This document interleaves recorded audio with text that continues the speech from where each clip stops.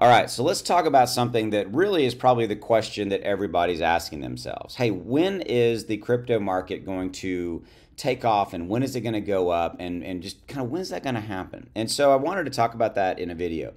So let me talk about a few things that I'm seeing out there. Number one, the crypto market is going to be volatile and it's going to be kind of a roller coaster ride, a baby roller coaster ride. Here's what I mean by that. It's not going to be some roller coaster ride with these massive dips up and down because we are literally waiting for the Federal Reserve decision. So it's almost like we're on a kiddie roller coaster, right? We got some ups, we got some downs, but I'm equating that kiddie roller coaster ride scenario to kind of what you see going on in the market in the last 7 days, where we might be up 2 or 3%, we might be down 1 or 2% on any one given day. You know, Bitcoin might be up or down. Again, you can kind of see it, right? And this is where we're going to be, guys, because we're waiting on the Federal Reserve decision of whether or not they're going to raise interest rates 25 basis points or 50 basis points. If they raise them only 25 basis points for the base interest rate, I think that the crypto market's going to take off and it's going to be a screaming wild ride in a positive scenario. It's going to go boom, it's going to go up.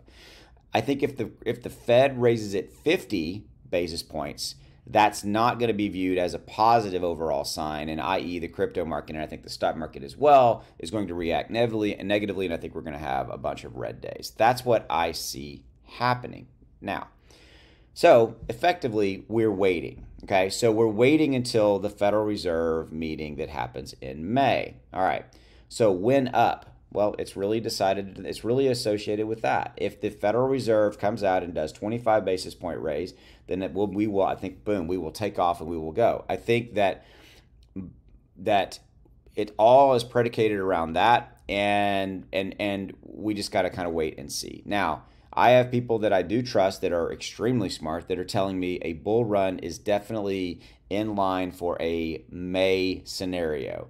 The question is, and I don't think, and I'd love to be wrong on this, I don't think that anything's going to happen. I don't think it's going to be like May 1, it's all going to magically turn on, right? And I think that it's going to be, we're going to be in this waiting period, waiting for the Federal Reserve. I think if we get out of April, because April is kind of a month. You got to pay your taxes, and it's kind of got that, and all that kind of stuff. And if I go back in time, April last year, not a great month, really wasn't. May was a massive month. I mean, May was the month with Dogecoin and Shiba Inu of last year, by the way, and all of these things, and it was a great month overall. And so May historically is a very good month for crypto.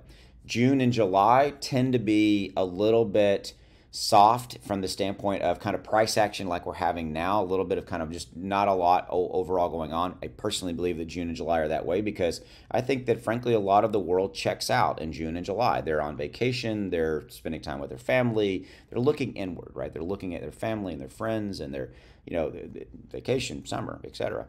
So I think that that's what we've got going on. So May is really kind of our last, in my mind, really, really great run month.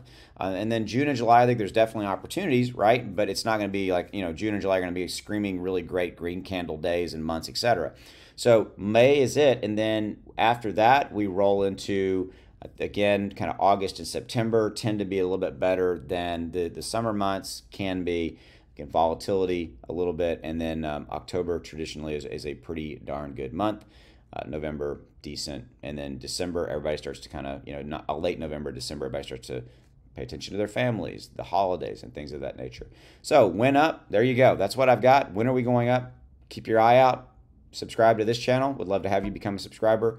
And we'll be talking about this Federal Reserve thing as we go forward and other macroeconomic indicators. As always, appreciate you. Hey, have a good one. Take care. Bye.